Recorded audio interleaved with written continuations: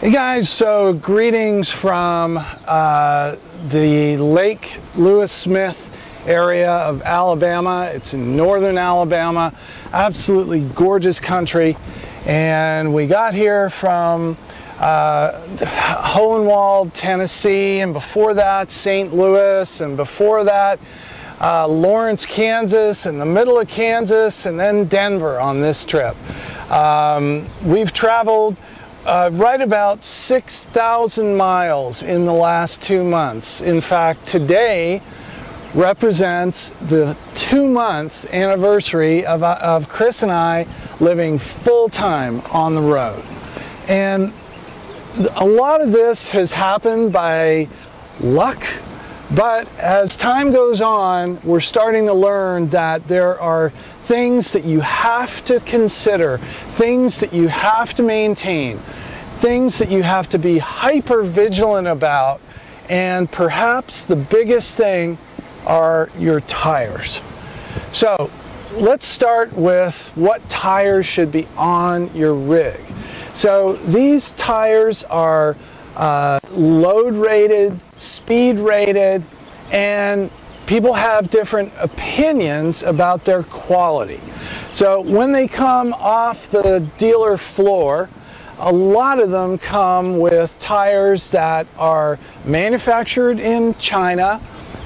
Westlake is a very popular brand of what's called OEM tires, which means the manufacturer puts them on and that's what they sell them with.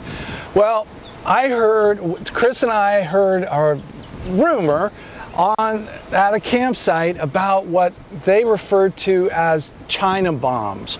And I did some research online, and there are a lot of references to China bombs, meaning that these Westlake tires supposedly are prone to blowouts.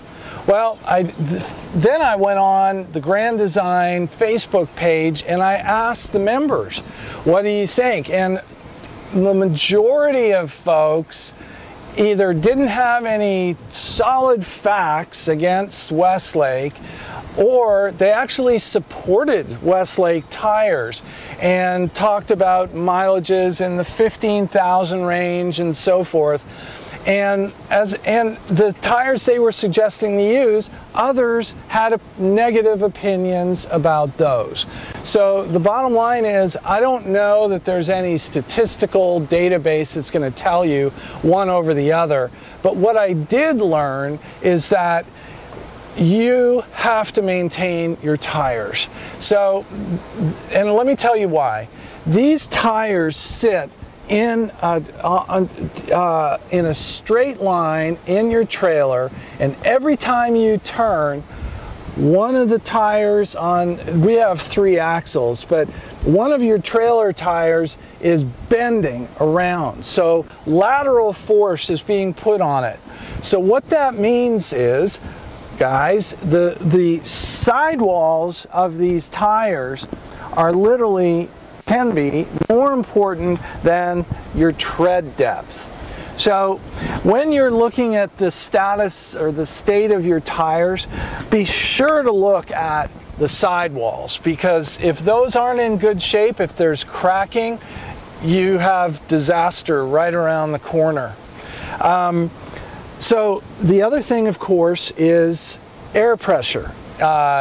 And the reason that's so critically important is if your tires are running under pressure, when they bend around, they're far more likely, the stress is going to be far greater on the tires. And then what happens is the plies, the layers of that are around the tire.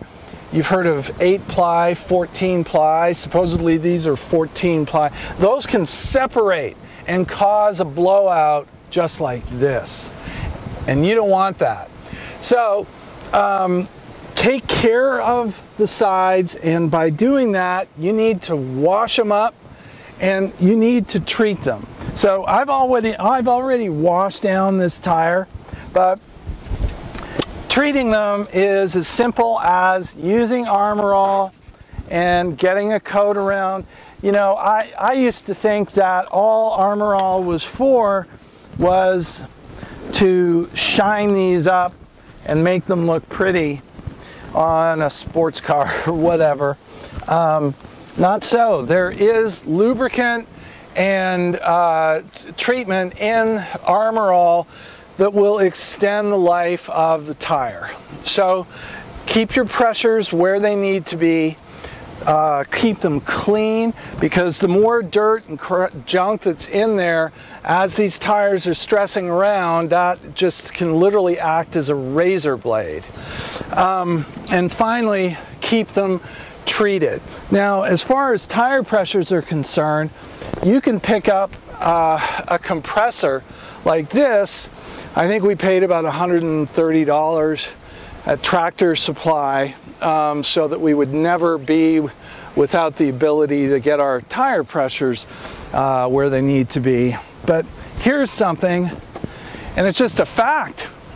We've been on the road for almost 6,000 miles, and the pressures in all of these tires have been right where they're supposed to be, between 100 and 110 pounds. They haven't budged. So, but they're filled with nitrogen, okay? So I don't know if any of you have experience running nitrogen and have any comments as to how, I mean, it can't be that you use nitrogen, your pressure will ever change. But bottom line is, ours have not. I don't know why, and it's just a fact. So you take care of your tires. You know that these tires are subjected to incredible stress. Make sure that you're running the right tire. And I mentioned that they're rated for speed. We have G-rated tires. We were told at the dealership we could run this at 75 miles an hour. That's not true.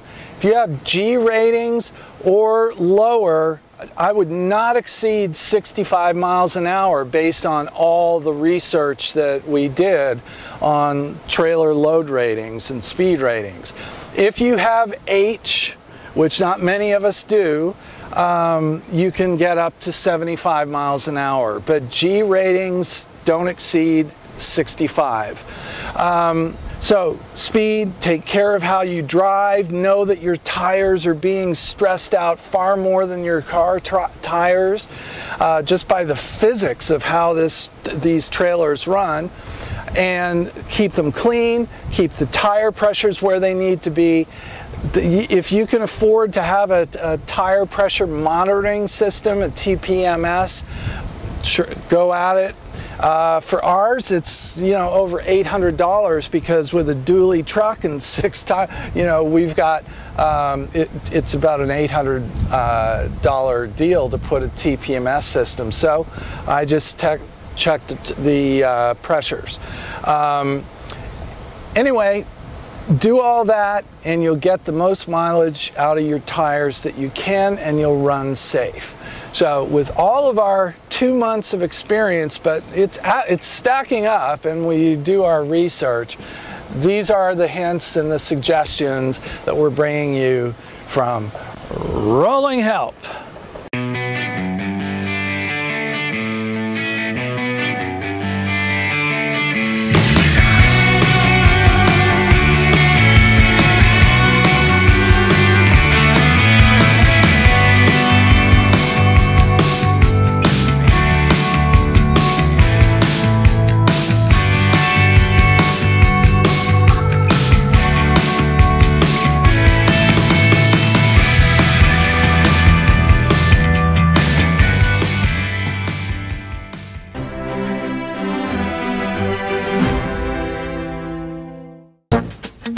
you.